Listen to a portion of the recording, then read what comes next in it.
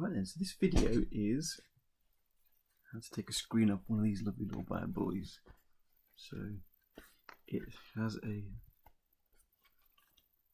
smash in there, someone's dropped it, the screen is absolutely knackered. Can't tell though because it looks great, but when you turn it on there's lines everywhere. So I don't know how this video is going to turn out, so we're going to just go with it as we go along. Tools of my trade are hairdryer, on that number setting there. These little bad boys, guitar picks. I always start off on something like a low number, like a 0.58, I think that says. And then I hairdry it across. What I'll try and do is speed this video up if I get a chance. We'll see how we go along, or at least start you off and then you can do the rest yourself. But this is how I always start. So heat first.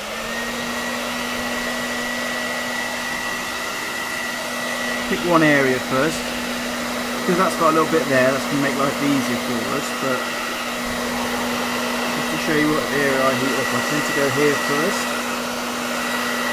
So the area I tend to go for is either here first or here first, and I'll explain as we go along why.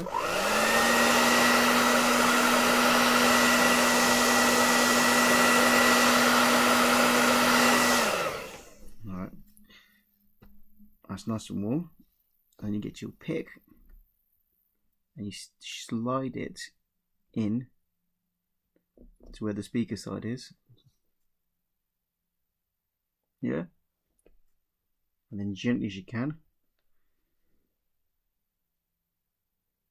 just peel it along. You see how I've just started to go into the glass there? Yeah.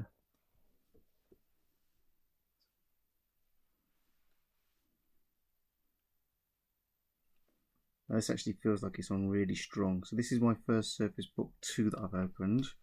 Most of them have been Surface Book 1s. So this may end up being a complete shit show. Let's find out as we go along. It actually doesn't feel like I've heated it up enough as well, so I'm going to do it a bit longer.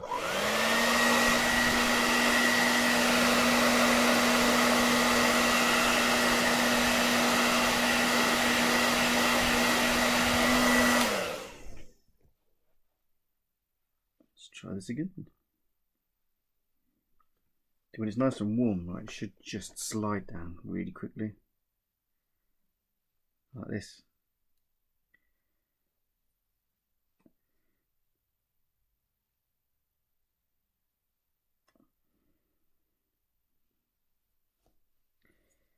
that bit done? And then keep going along. Now, I'm sure I've shown you videos with these things open, but there's not actually a lot of tape on this bottom bit at all. This becomes quite an easy part to open as well. Because the screen's already had it, right, I'm not actually trying to save the screen. I'm just trying to take it off without it being shattered everywhere. So, house rules. If you have not done one of these before, or you need to save the screen, here and here. So this is your Surface Book facing you, or however way you do it, as long as you know your camera's here, or your camera's here, here and here are connectors. Use your pick sparingly. I tend to go in about just that much of the pick and just go past those parts and then come back past it again, so I'm not forcing that area.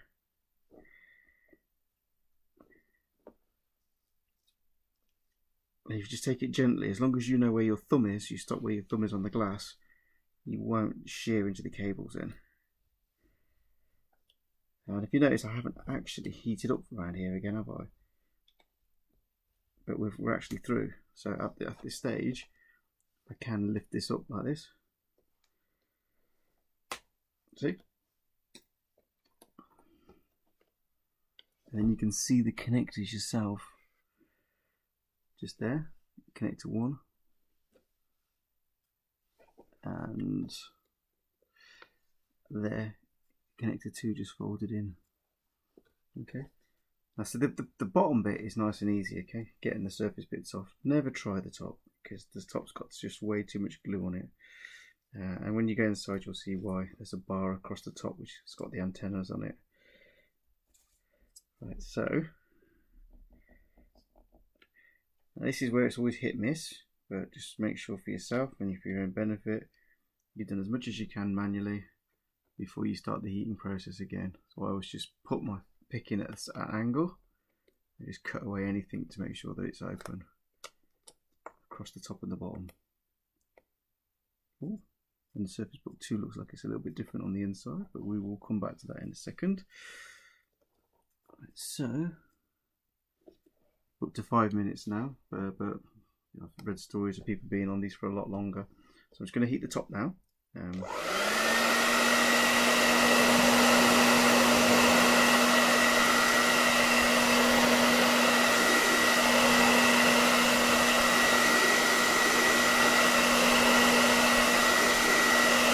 use a hairdryer because I have seen videos where people have absolutely distorted their colour and it's all gone a bit weird.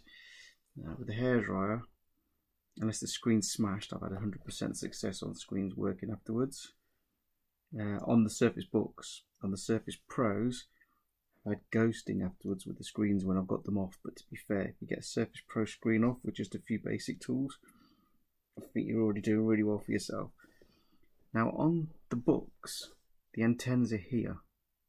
When you go in with your pick, you've got to be careful not to try and go under the plastic seat or the antenna bar that's on here, because you'll take the antenna stickers off. You really want to be trying to push against the glass, so you're trying to take the sticky stuff off the glass as opposed to off the base that it's held on. It's not a precise science, and to be honest, it's hit miss, but if you feel like you're fighting against something, perhaps just take a stop and go to another area. It does get really sticky around here, and with this bit missing, it is really quite tricky as well. So I'm going to probably focus a bit more attention on this side and then heat up that other part and take that a bit more gentler. So back to heat. As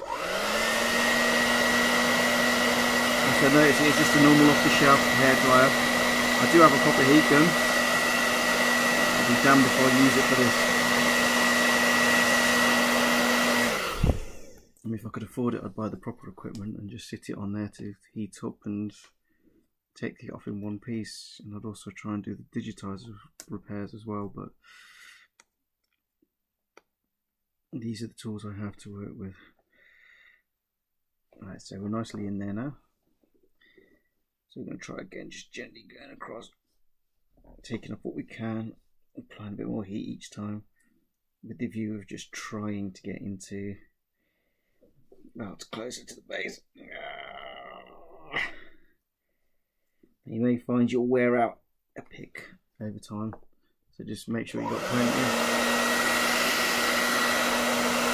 I've also found that across the top, once you get past the first part, you can move up the picks and use a slightly bigger one, but I wouldn't recommend doing that. Oh, yeah, there's a pick that's gone, but I'd rather the pick than the screen. Back to another one that I've got. This one's cold, so we might find it's a bit more stronger. Cuts through a little bit better.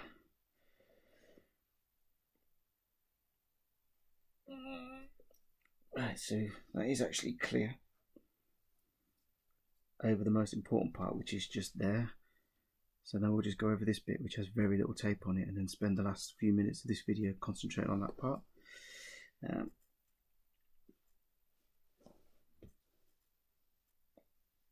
I said I wish I had one that actually works so I could have done this properly.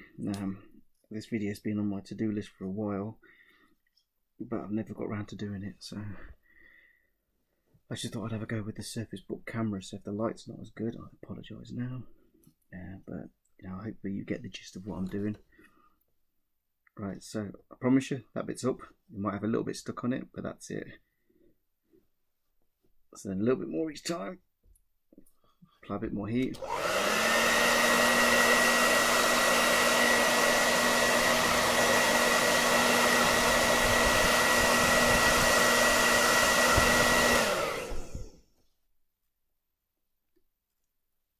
Now the thing is, right, you've just got to be patient with the heat as well. It's so easy to think, oh, forget it, I can't be arsed. But then when you crack one, you soon realise that's £100 down the tube, or £200 down the tube, or whatever it costs for you to source your own. Equally, round here, you can see that that's broken. But if I didn't know that was broken, I have seen boards come in where someone's gone in like that angle, yeah, and round here you'll break the buttons off the board, and I can't solder to save my life, so that's me having to put a board in the bin or list it on eBay as faulty. That's a crying shame if it's just you got this far and then knock the buttons out. So I'm having to be really careful around this part because I don't really want to break it. But let's see if we can take any of this up and then try and tackle that a slightly different way. Right, so this should be clear. Just massage it along a little bit, and that should come up like that. Again, same principle, just slowly cut it away. Placing it at an angle, just take off as much as you can. The angle is kind of like going from the corner like that, pushing down, and you're actually aiming to be running along the board, not scratching it, but just running along it to take it up. So 80%, so quick time check, 11 minutes. Thanks for those that are still with me and watching. If you fast forwarded, thanks as well. I probably would have fast forwarded as well. And most of this is off, so it's just this one corner where it's been dropped there. I'm just being a bit more careful. Now the great thing is there are no antennas here, so I may just go nuts. I'm going to put this like this, and I'm going to heat up and hopefully slide off it.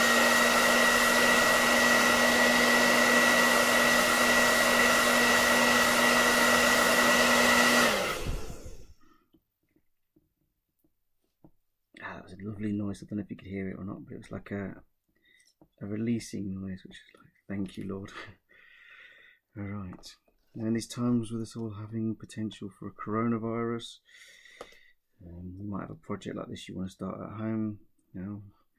Hopefully this video will give you the courage to just get that Surface screen changed. As I said, this is the book.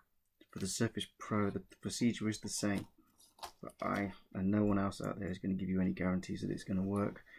They are very, very fiddly. Right, so in here, now that you can see the insides, you'll notice that connection here and connection here. This one is going to the touch digitizer. This is going to power the screen. Okay, this one's the tighter of the two. This connector here stays complete to the screen. So what you need to do really is, instead of coming up this way, you have to come up this way. So with a little bit of gentle force, you come up like this, and you end up inside your Surface. Now notice here, I mentioned about being a bit too close to the digitizer, to the antennas. I've actually sheared that cable, that sticker off, but I haven't broke it. So what I can do is gently put that back. That's there. Put that back in, pop a bit of glue on it, then that antenna will be fine. However, if you take it off a bit further up, you'll disconnect it from the board, and then that's a complete loss.